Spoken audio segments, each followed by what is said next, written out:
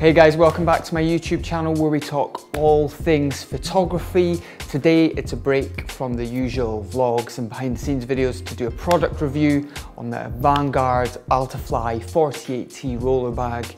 If you're familiar with my channel, you'll have seen the unboxing probably a year ago or so.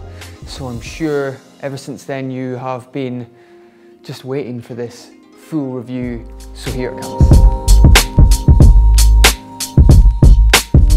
Here it is, the Vanguard 48 Alta Fly 48T. As with most photography products, it's got a really catchy name. Sorry about this squeaky chair. A lovely chair that we picked up off Facebook Marketplace for free, but it's squeaky. I've been using this for a year and I gave it a bit of a battering last week, dragging it around London every day. Initial impressions, it is solid. Before this, I was using a rucksack all the time, which I loved the convenience of being able to throw the kit on my back. However, you've got that weight on your back, which was a pain in the back. So I've started using this more and more regularly. Let's start on the outsides.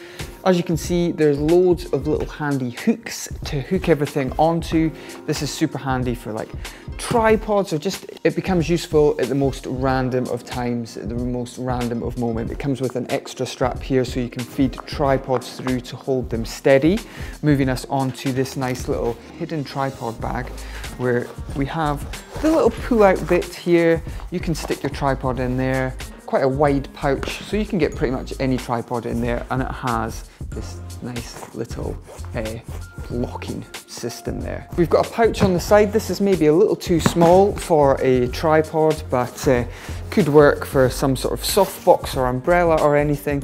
This is great and solid, as with all the straps on this bag. They are so solid. This one's not elastic, so you can't really stick a tripod in the side here. You've got another strap on this side to kind of use this as a bit of a suitcase. So lots of handy, strong straps. You've also got one on the bottom here, which is great for, like, I find for when you're carrying it like this. If it's really heavy, you can pick it up and just hold it close to your chest. The bottom of it is solid, the wheels are brilliant, and I've been bumping this along cobbles around the streets of London. I have no complaints at all. It's been brilliant.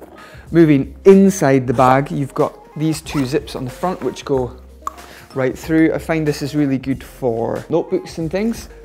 Move into here, this is really handy, this part. You've got loads of different pouches, hard drive shaped pouches for maybe 1 or 2 hard drives there. I also keep a little tablet for like retouching and stuff in there, keep it handy. You've also got a zipper here, I keep my batteries in there. And then if you are on location, you've got 2 pouches for your memory cards, 1 green, 1 red. So great, you've got all your bits there.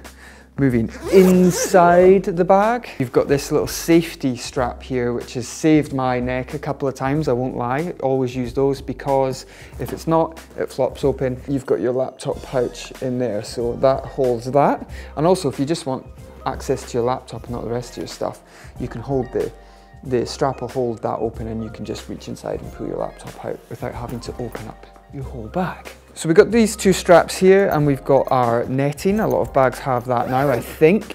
When you get the bag, it comes with loads of extra inserts, enough to probably do 2 different setups, so you can swap the whole thing in and out, I guess, if you want.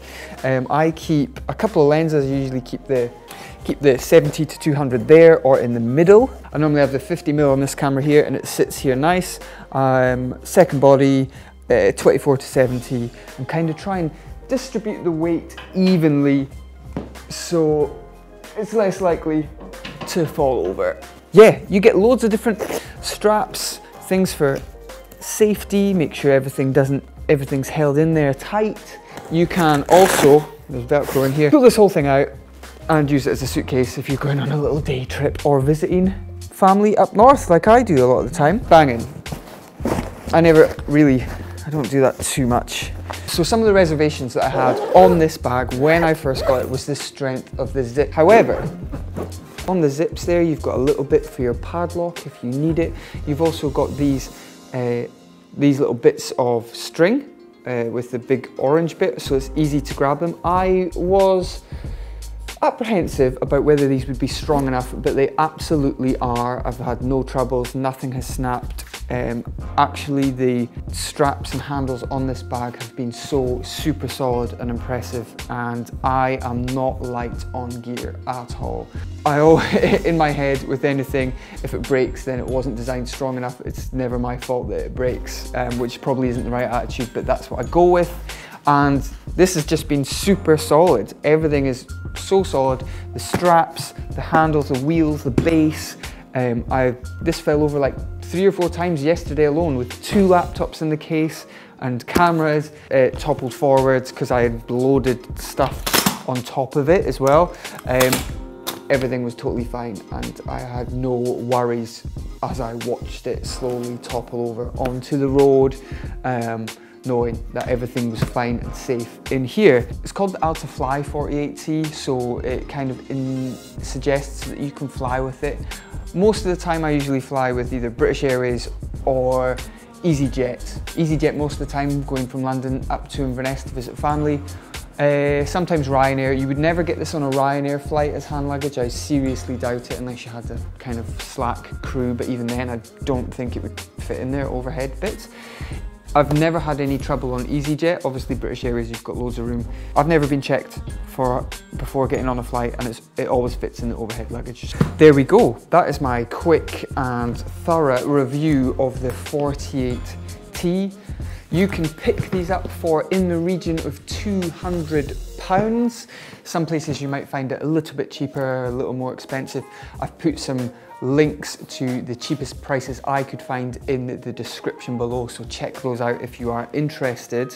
Thanks for watching, guys. I've been meaning to do this for a long time and I can't complain at all. This is a brilliant solid bag which I use almost every time I've got a shoot on. I've also been using the 55T, which has 4 wheels on the bottom, and it also has rucksack straps. I flip-flop between which 2 are my favourite. I'll do a full review of that one and maybe give one of them away, my least favourite one, so be sure to subscribe and be the first to know about when that competition comes up. Otherwise, thanks for watching, guys, and I will see you on the next one.